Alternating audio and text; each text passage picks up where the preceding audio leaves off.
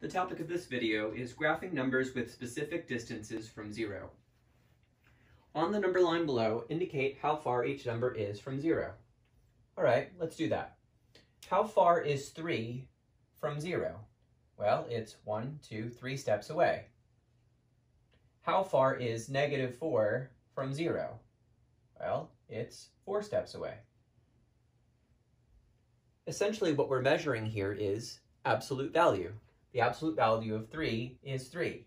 The absolute value of -4 is +4. So with this in mind, we can fill in all of the distances. We notice that they decrease to 0 and then increase again.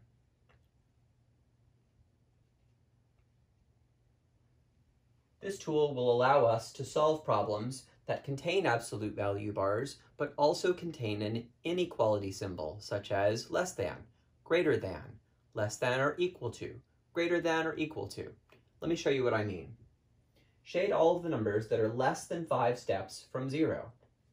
Well, that would include 0, which is 0 steps from 0, 1, which is 1 step from 0, 2, which is 2 steps from 0, 3, which is 3 steps from 0, and 4, which is 4 steps from 0.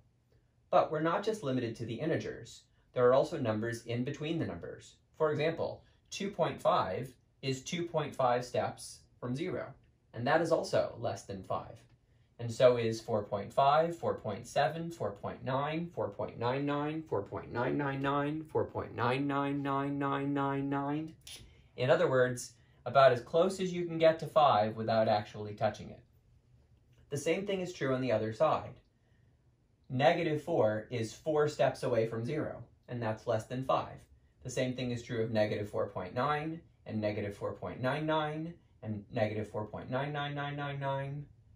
So the picture that we're looking for is going to look like this. Anything from -5 to 5. And we're going to use parenthesis at each end because we're not including 5 and -5 themselves. We want the numbers that are less than 5 steps from 0, and 5 is exactly 5 steps from 0, so we cannot include it. All right, so shading the numbers, our answer would look like this. Let's move on to our next problem. Shade the numbers that are less than -4 steps from 0. Well, if you're less than -4, then you must be negative. For example, -5 or -6. So how do you shade something that's -6 steps away from 0? The answer is you can't. The answer to this problem is no solution. Which brings us to our third problem.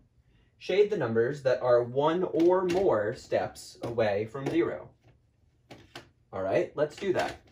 So that means that starting at 0, you travel 1 step to the right and then keep going, or 1 step to the left and then keep going.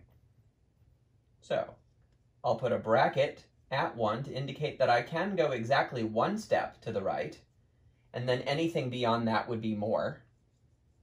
Or I could go exactly 1 step to the left, where I'm at -1, and then anything beyond that would be more. 1 or more steps from 0. We can even see that by looking at our chart up here. Of all of the numbers at the top, which numbers are 1 or more? Well, that would be all of these, and all of these. And you can see we get the same kind of shape that we do on our number line here. Understanding this concept is an extremely important skill as we now work towards our next learning objective, which is to solve absolute value inequalities. Those will be absolute value statements that contain greater than, less than, greater than or equal to, or less than or equal to.